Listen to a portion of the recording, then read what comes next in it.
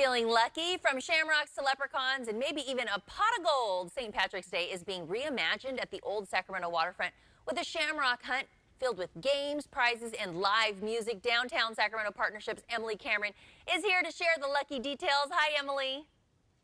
Hi. So St. Patrick's Day is next Wednesday, but we're in luck because reimagined fun will be throughout downtown in the Old Sac waterfront. It'll start this weekend.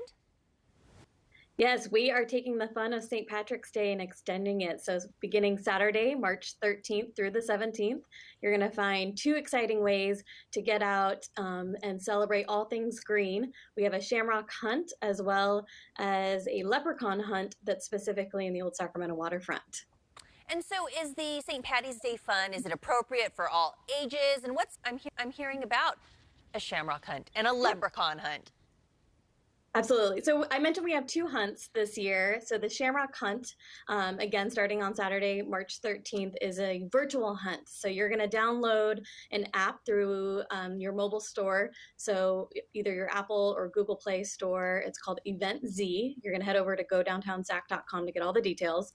But you download this app and it's going to quiz you. So there's trivia questions, there's options to upload photos, and it's really going to get you to get out, explore the district from a physically distanced way. Make sure to remember to wear your masks, but really enjoy all the things that make St. Patrick's Day so fun in downtown Sac. So you're going to get history questions related to the holiday. You're also going to find lucky specials throughout the district, and you're going to scan those QR codes as you discover each Shamrock stop.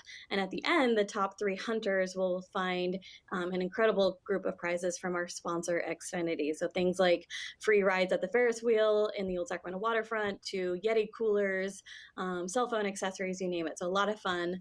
And then for the families, if you head down to the Old Sacramento waterfront, we have the leprechaun hunt. So you're going to head over to the visitor center on 2nd Street in Old Sacramento. And again, March 13th through the 17th, using an activity book with all kinds of family-oriented hunts, you're going to discover fun stops right there in the historic waterfront area. Oh my goodness, it sounds like so much fun.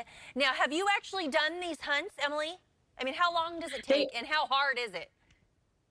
So it really depends on the user, right? I have, we first tried this out with the holiday window displays over the holiday season, and it's so much fun. First of all, it's so easy. It's really user-friendly. I mean, you head over to Event Z, you add in the passcode that you get at the godowntownsac.com website, and then you just get started. And it's really easy, everything from uploading photos, answering questions, you get bonus points when you make purchases. Okay. So it's lots of fun ways to really get out there. And it's, again, you're enjoying the holiday, but you're also supporting our businesses that still need that support. Yeah, very important. Okay, so you mentioned prizes. What else is going to be going on? Do you expect to see people really getting into that spirit for the occasion? So both hunts culminate with live music at the Old Sacramento waterfront on St. Patrick's Day. So, in years past, we're really familiar with the St. Patrick's Day parade. And while we're still, getting back to normal and you're not going to see that traditional parade in Old Sacramento, you're going to find live music playing from the balconies of Old Sacramento from 4 to 7 p.m. on St. Patrick's Day. And it's a great way to get out, again, get your Irish coffee down at Finnegan's, get your patio dining, and set up for a really fun holiday. Again, reimagine like so many other holidays over the last year, but really celebrate all things that are Irish and make it such a Sacramento-centric and fun way to mark kind of really the start of spring. Yeah, and I guess it's probably a good idea to wear green because that's something that we do on St. Patrick's Day. Because you know what happens when you don't wear green, right? Anything else you're encouraging for people if they're going to be festive? Should they be posting pictures? Are there photo ops? Oh, absolutely. So, we want people to be festive. That's what's so great about the St. Patrick's Day holiday. So, while you're out doing your hunt, make sure to get the green, take your photos. Not only upload them in the app, but tag us on social media at Downtown Sac and at Old Sac. You'll see that we're sharing photos and lots of opportunities to really show your Irish pride for what is such a fun holiday. And Emily, I know that you guys are really making a conscious effort to do lots of different marketing for downtown and the Old Sac waterfront, and this is part of that campaign. Can we expect to see more of these type of events?